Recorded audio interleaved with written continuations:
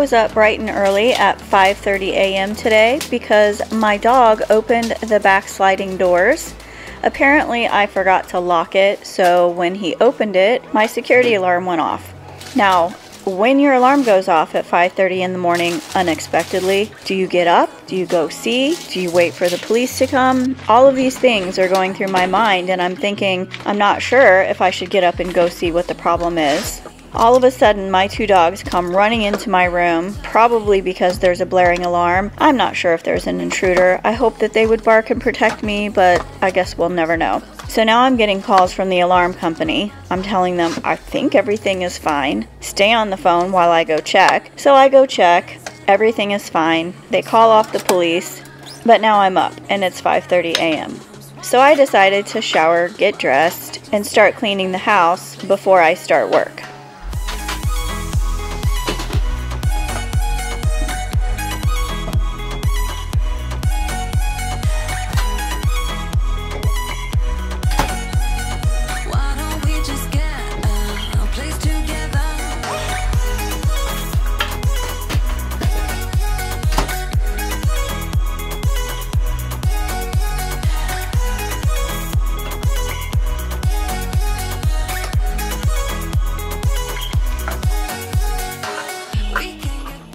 Everything you see me doing here is part of my normal routine, but usually I'm in my pajamas because I only wake up 10 minutes before I have to start work. My morning commute is like 4 steps. My alarm goes off at 7:50. I get up, make coffee, empty the dishwasher, and wash whatever dishes are in the sink from the night before that didn't make it into the dishwasher. Of course, on this particular day, I had 2.5 hours, so I'm doing a little bit extra.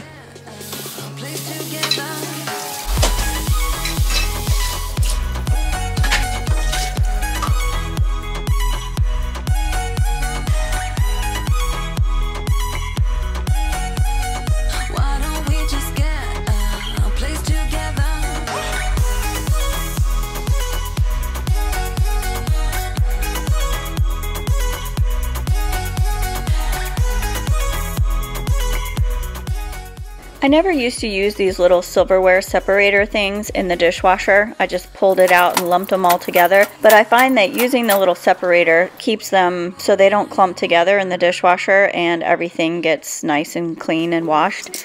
I mean, not that it wasn't getting washed before, because I'm pretty sure it was, but I guess it just kind of clicked one day. If you keep them separated in those little individual holes, they don't touch each other, so they get cleaner.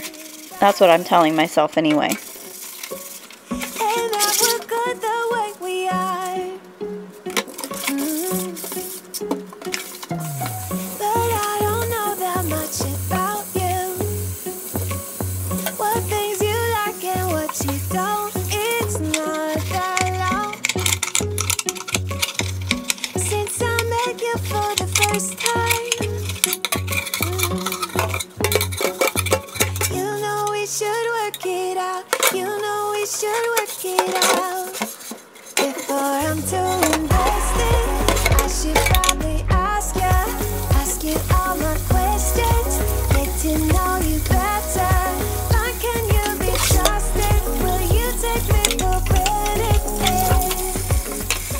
This Pampered Chef baking stone is probably about 30 years old. I want to say it might even be more than 30 years old. As you can see, it is very well seasoned and I use it for everything. I bake salmon on it, cookies, chicken, vegetables, you name it, it's had it cooked on there. Normally you would not use soap on a baking stone, but since it's been used for various things over the course of 30 years, that thing is sealed tight and nothing is soaking into that stone anymore.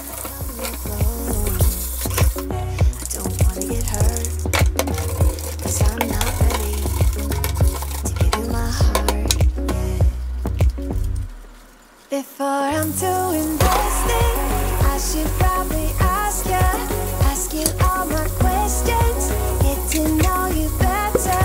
How can you be trusted? Will you take me for granted?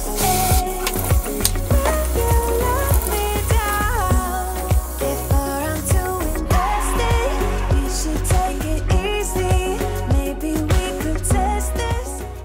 I usually leave the coffee creamer on the counter until I've had my second cup of coffee. Once I've had my second cup, I put it back in the refrigerator, and that's my mental reminder, like, no more coffee. Because if I don't put it away and I leave it out, I will drink coffee all day long.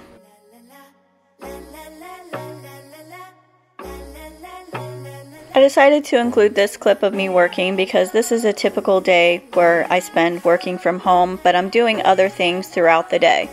Usually in the morning I do the cleanup stuff that you saw me already do. I have a conference call, I work for a couple of hours, and then I make some breakfast. So at this point it's probably around 10:30 in the morning. Almost every single day I have the same thing. I either use strawberries or blueberries, whichever one I have on hand. So I take about 4 ounces of Greek yogurt, cut up 2 strawberries, sometimes I'll put some almond slivers in there, or some protein granola.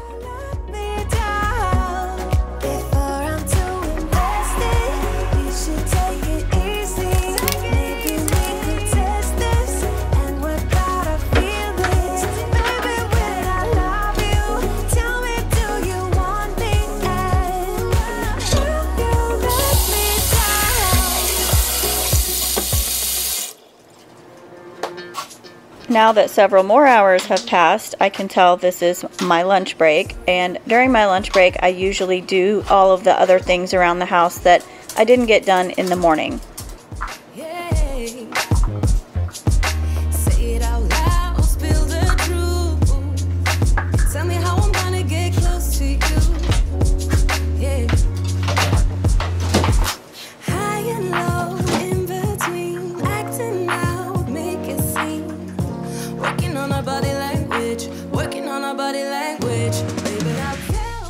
One of my subscribers made a comment on one of my previous videos where I mentioned that my boy dog Snoop has really bad allergies and he's always chewing his paws, and she suggested that maybe he has a grain allergy. So I ordered grain-free food, and that Chewy box was the food being delivered.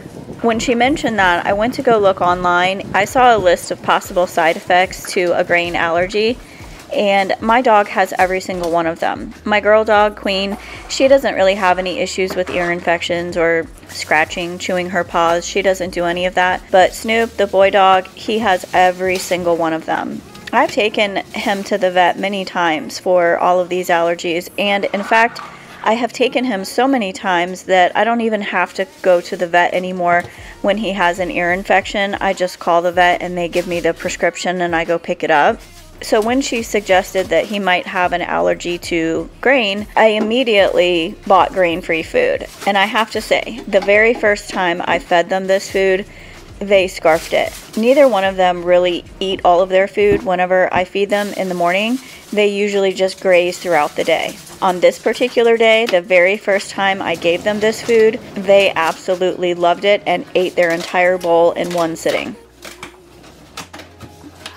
I really and truly hope that this is what the issue was with him, because I know that it's not fun for him, and I definitely don't like all the slobber that he leaves behind from chewing his paws throughout my house. So thank you, Melissa, for the suggestion. I really, really, truly appreciate it, and I hope this is the answer I've been looking for.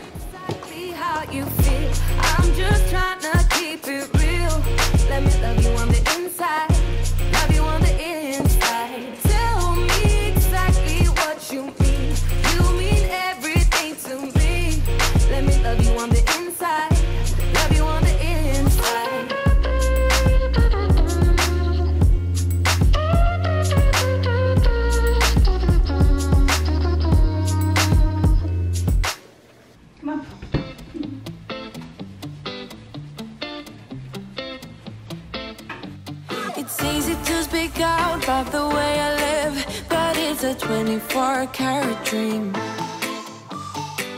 No supermodel in my dirty jeans, but in my 24 inches heels. I am not pretending I'm born like this, a game for the reckless. It's so extreme and I don't really care. I don't really care, yeah. And I don't really care. I don't really care, yeah. This is me regretting my decision to pile all this laundry in here. Since I'm on my lunch break, I decided it's finally time to go ahead and sort through this and get it put away. Do you guys live in a state where there's a Buc-ee's? My granddaughter and I got matching leggings. Do you remember a couple of weeks ago the suitcase I had delivered because I forgot my luggage at the cruise terminal? This is all of that laundry. So 7 days and then some of laundry from the cruise. And my problem is if I don't immediately put the laundry away and I do something like throwing it on the bed in the guest bedroom, I'll continue to do that. So then the laundry just keeps piling up and then I have that I'm regretting life situation that you saw just a few seconds ago. Ideally, I would like to wash it, dry it, put it away, but that doesn't always happen. I'm more like this, a game for the reckless. It's so extreme and I don't really care. I don't really care, yeah. No, I don't really care. I don't really care, yeah. I can see the clock on the stove here says 2:46, so that means all the previous cleaning took about 15 minutes and now it's time to eat. I usually just make whatever is handy. I'll often just cook something in the microwave or I'll eat whatever's left over. But on this particular day, I didn't have anything left over, so I'm making a grilled ham and cheese.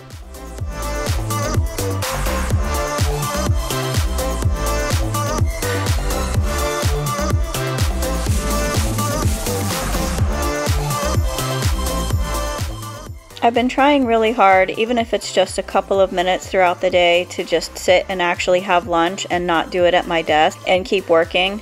I also have a really bad habit of sitting on the couch, turning the TV on, but then I also pick up my phone and start scrolling through that. So I'm trying to be mindful and just take a moment for myself, sit and have lunch, listen to an audiobook, and not do 10 things at once. Mad woman, keep calling me a mad woman. I always enjoy watching these videos back when I'm doing the editing and I see all of the things that I've done throughout the day, especially if I record a video on a day that I'm working, because I work a normal 40-hour job, but I do it from home. I work 8 to 5, I get an hour for lunch, and occasionally I'll take a break here and there, but during my break, I'm doing something like this. I'm working full-time, I feel like sometimes I'm cleaning full-time, and I always feel like there's something else to do. Like, I'm seriously never not cleaning.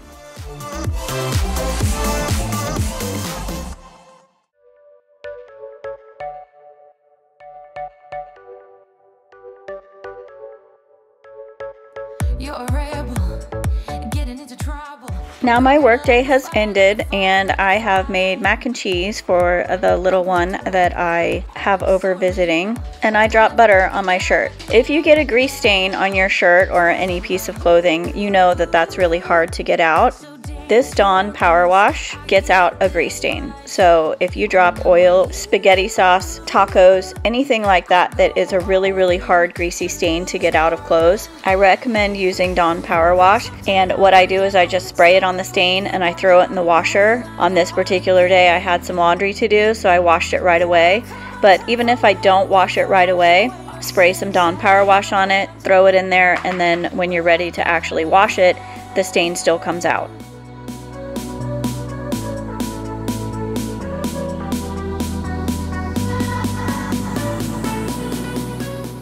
I hate that shirt. I don't know why I put that shirt on. I grabbed it out of my closet. I thought, I hate this shirt, but I still put it on. And as you can see, I've already changed it. I've tried it on multiple times and then I immediately take it off every single time. So I don't know why I keep putting it back in my closet. Now I'm gonna get rid of it and I'm never gonna look at it again.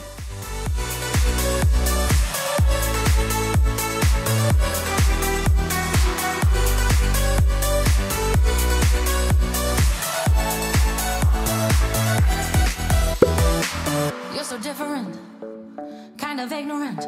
You don't care what people say, people say, people say. I'm going crazy for you, baby. Don't know how you're making me feel this way. What can I say? That's what I like about you. So dangerous. Didi, I have to go potty. Okay, go potty. Okay, let's go, Didi. All right, let's go. Wait for me. She's so cute. She goes potty by herself. I have a little potty seat that sits on top of the toilet in there so she can get up and down and wipe and do all the things by herself, but anytime she has to go to the bathroom at my house, she announces it and I go with her. Sometimes she'll make me stay, so she'll tell me she has to go potty, but then she'll say, stay right here. And then she'll wait to see if I listen or not. And then sometimes she'll come in and she'll say, okay, let's go. I never know which it's gonna be.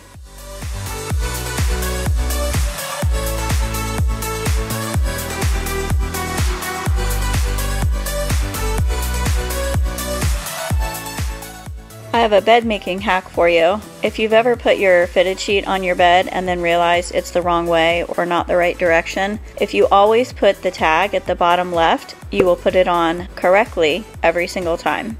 You're welcome.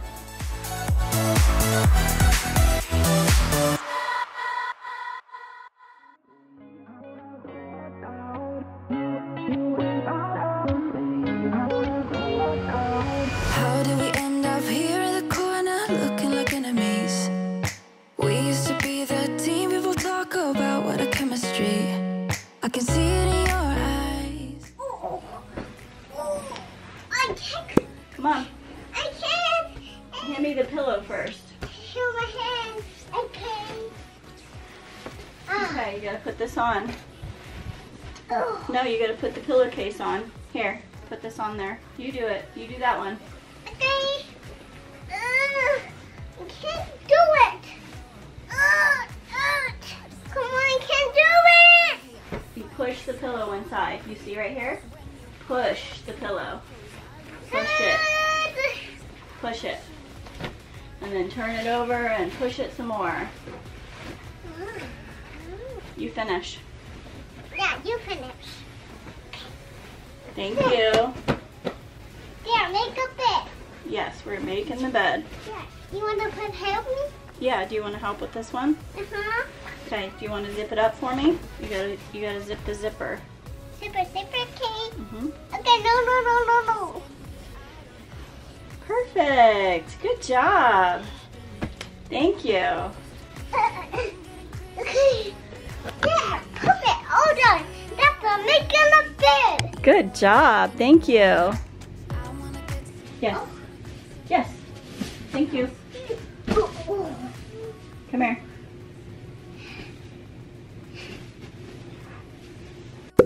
Means I know it hurts. Oh, I can't believe you're here. Can't get any worse. No. I just wanna get out of here. I find it so hard to breathe. 'Cause when you get too close, I lose my way and I freeze. I wish you knew what power you have over me. But now it's so hard to breathe. Just get me out of here. As I walk through my freshly cleaned house, I am going to pick up the aftermath of this toddler who has now undone everything that I did all day long. I just want to say thank you so much to everyone who subscribes to my channel, who watches my videos, especially the ones who click like, who share it, who leave comments. It really and truly helps my channel out so much, and I do appreciate that you've spent a few minutes of your day here with me.